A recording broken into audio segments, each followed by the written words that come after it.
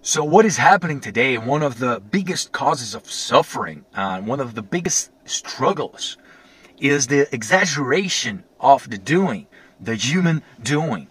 You're doing something, already thinking what you're going to do next. And that goes on and on and on all the time. You're being bombarded by all this information.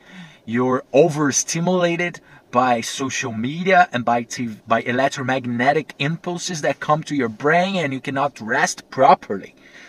And you overvalue the value of doing. Whereas we are human beings, and we are creating this void, this black hole inside humans that will not be filled unless there's more being, unless we begin to be more.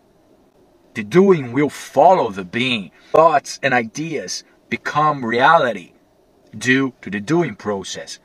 But there's a lot of struggle in just doing. We need to balance the scales.